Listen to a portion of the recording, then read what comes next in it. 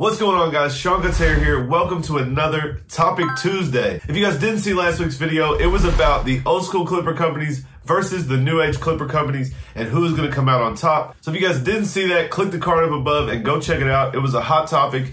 Unfortunately, nobody left any comments on a topic for me to touch on today. So I came up with one that I think will bring you guys great value. It's the #1 question I get asked on most of my YouTube videos and when I meet people in person. So today we're going to talk about my top 3 tips to gain clientele. And make sure you guys stick around to the end. I'll give you my bonus tip at the very end to make sure you maximize all these tips and really gain the most clientele. So guys, tip #1 is gonna be social media. And when we say social media, we talk about Facebook, Instagram, TikTok. And I've had this discussion before with some other people and we had different opinions on this. Instagram for me, guys, is really to show off your work. So you post on Instagram, other barbers are gonna like it. It's a nice way to build a community with other barbers. But really, if you're trying to get your work out locally, it's a little more difficult. In the class, we use the example, if you live in Tampa and you post Tampa Barber with your haircut, when somebody looks up Tampa Barber, they're going to see Chris Basio, S-Craft Blends.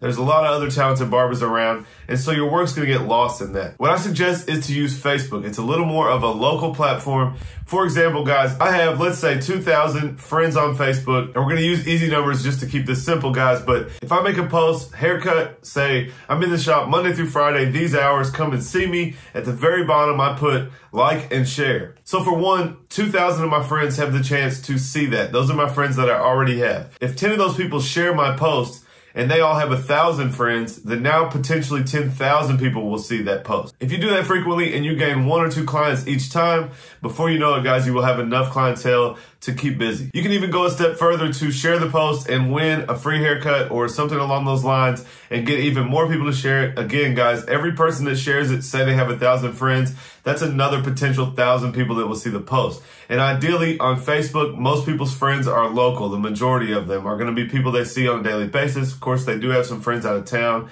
and from back in the day or whatever it is, but most of that community is going to be a little more local. So that's a strategic way that you can get your name out there the easiest. We did that with my shop. We made a promo video when we opened Klutch and it got 25,000 views. That just tells you how many shares and how that spread and how many people ended up seeing that in the long run. My #2 way, guys, is an Ivan Zoot technique. Basically, let your clients work for you, guys. So say you get 1 client in.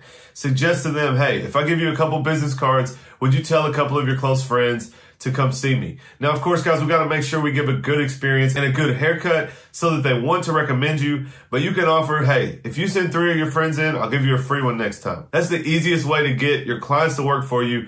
Word of mouth as well, but also we're going to encourage them to go out using word of mouth and spread your name out there as a potential barber for their friends. And #3, guys, this is my most important one. Make sure that everywhere you go, everybody you run into knows that you're a barber. So this is as simple as wearing barber gear. Guys, I have barber tattoos, having a fresh haircut, whatever it is. Make conversation with people, and all you have to do is suggest that you are a barber. You don't have to try to convince them to come and see you. One topic we always talk about is you don't really want to approach people with bad haircuts and tell them to come see you because obviously they have a bad haircut. They don't care that much about their haircut. What you want to do is find somebody with a good haircut or good hair, go up and compliment them. Hey man, I like your haircut. Where do you get your haircut?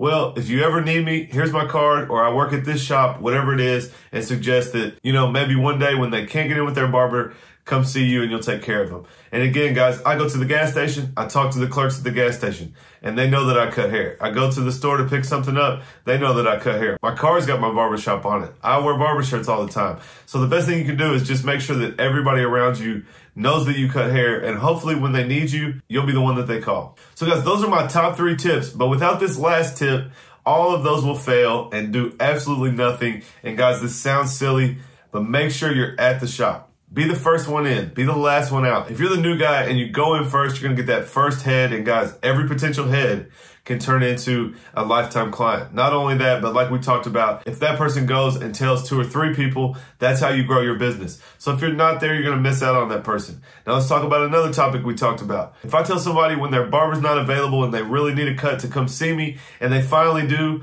and I'm not at the shop, I lost that opportunity. They're probably not going to come back. So it sounds silly, guys, but literally just the other day, I had one of my barbers that was out of town. He wasn't just slacking, but he was out of town, and somebody came in that had finally decided to cut his hair. It was an older man with a ponytail, and he was looking for this barber. And so what happened?